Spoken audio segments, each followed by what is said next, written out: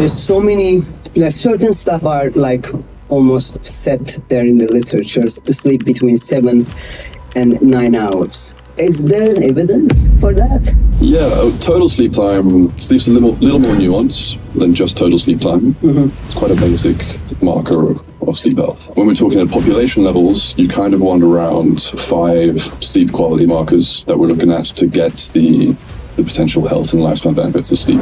So one of them is total sleep time. Normally it's around 7 hours plus. And then there's 4 more. One is waking up in the morning feeling refreshed 5 days a week.